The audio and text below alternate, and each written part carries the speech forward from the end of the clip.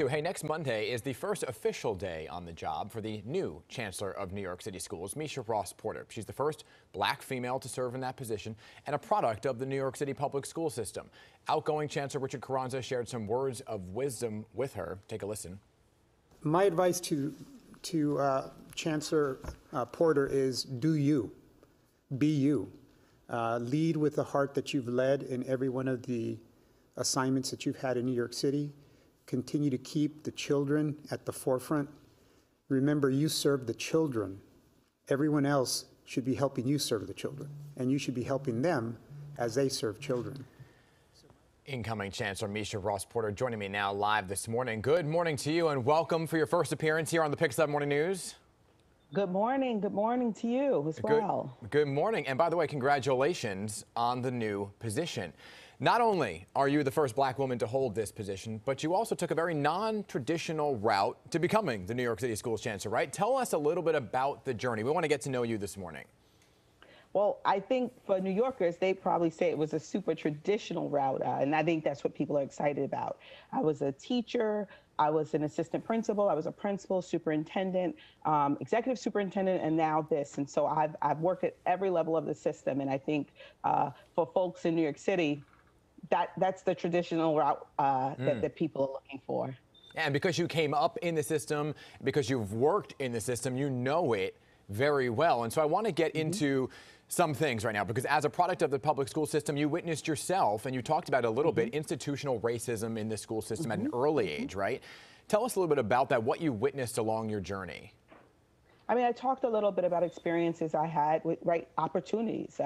You know, when I was in high school, I'm very proud to be a Queens Vocational Technical High School graduate, first woman to graduate from the plumbing shop program. But in those days, we were very tracked, and we were tracked to our specific.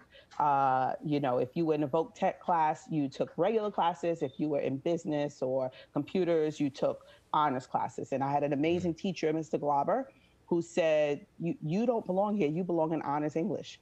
And the first thing they saw was a plumbing shop student and moved me back. And I went right to my principal, Mr. Serber, and he put me right in that class, and I was able to excel. There you go. I mean, that's a story right there, you know, and that brings me to this 2019 report, not sure if you saw it, by UCLA, which revealed that New York City schools is among the most segregated in the nation. You know, Chancellor Carranza would often talk about this, that the schools isolate students not only by race, but by socioeconomic status, right? How do you plan to tackle that? So I'm not going to shy away from that reality. Our system is segregated, and it is very real. And the Chancellor Carranza, has started to do some real important work of interrupting those systems, and I look forward to continuing that work. Is there a specific plan, though, that you have in place to kind of deal with that? I think the first thing that, as I think about us getting back into school and opening school, is really looking at curriculum and how students see themselves and their experiences and their learning experiences every day. Yesterday, I was with the Chancellor Student Advisory Council, and they asked me these same questions. Yeah. And one of the things they were really interested in is how we show up in our learning spaces. What does our curriculum and what we're learning look like? But in addition, we just have to really create opportunities and access for all students across our system. Yeah, and you know, you're the mother of a 10th grader, right? So I'm sure that can impact, too, what you're hearing on the ground from the student level with your own child in the public school system. How will you use that information to arm you and inform you on your day-to-day work when you officially take over? Well, I'm making the same decisions that every New York City public school parent is making. I had to make a decision about whether to send my child in person, and I did, and she was super excited about that. And now she's looking forward to getting back. And so I think what I bring to the table is I am grappling every day as a parent, but also as the system level leader with the same things that every New York City parent is grappling with each day. Understood. You know, you've gotten a whole heck of a lot of support from principals, teachers, parents, local leaders. I want to play a little bit of what some of them had to say.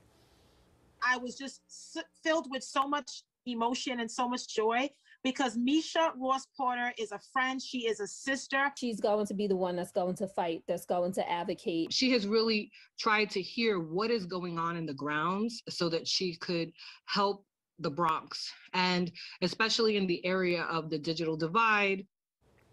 All right, digital divide, right? That's a big one. What do you see as you hear the positives as the biggest challenge facing the education system as you take over? So I think that as we head into, our new school year, right? Because we are getting ready for that. How do we leverage what we've learned from the pandemic? We in terms of the digital divide, we've gotten over 500,000 devices into the hands of our students. And so that was to address this moment. But what we need to really think about is how it plays into our school system going forward. And so creating a really new innovative system that we walk into in September. I like the sound of that. And while you heard the positives, I do have to touch upon some of the critics as well, right? There are already critics who say you don't have the right amount of experience. You know they're out there, right? There's always a critic somewhere that say you don't have the experience to lead the largest school system. And there's also some reported complaints about you violating conflicts of interest rules. How do you address that going in? So I will say 20 plus years as an educator is all the experience that I need. And in terms of conflicts, I think there was an issue about a party, and the party was a celebration, not just for me, but for the Bronx. And so I'm looking forward to continuing to do great work and move our system forward with all that I know and I've learned from being a student in it and being a leader in it.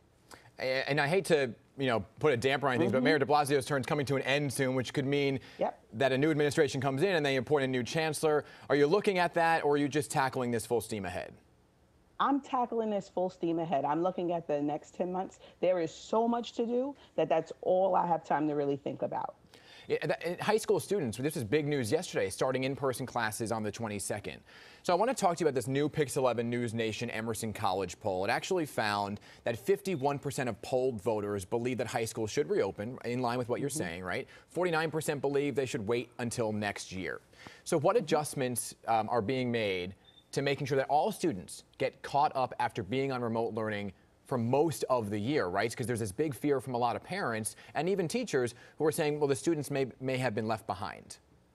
So I think what the first thing is to do is to assess where our students are, but not just their academic spaces, right? Like there's the academic gap, but there's also the social emotional gap. And so we really need to address our students in their whole selves and how we get them back to school, how we get them back to school feeling well, feeling welcomed, feeling safe, feeling encouraged, but also that we identify what their academic needs are by assessing their learning gaps and addressing them moving forward. So I'll tell you really quickly from the pandemic, we've gotten tools that help us to really identify specific learning needs that individual students have. And we're looking forward to using that as we think forward.